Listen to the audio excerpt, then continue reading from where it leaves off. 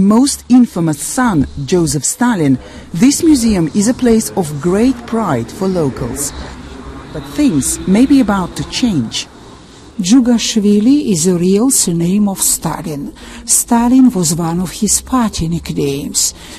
Stalin from the word stal in Russian, steel in English. Friends called him the man of steel.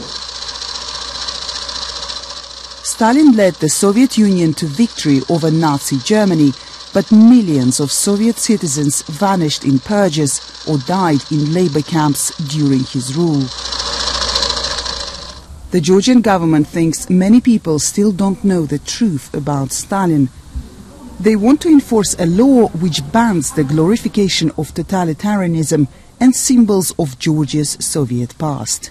Most of the exhibits in this museum chronicle the life of Joseph Stalin, and this is something what the government wants to change. They want to see more information here about the atrocities that happened during the Soviet dictator's rule. Opinion polls show that Stalin is still popular among many Georgians. One of them is the dictator's own great-grandson. People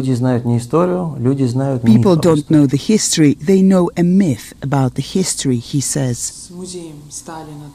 But the government says history is no longer up for debate.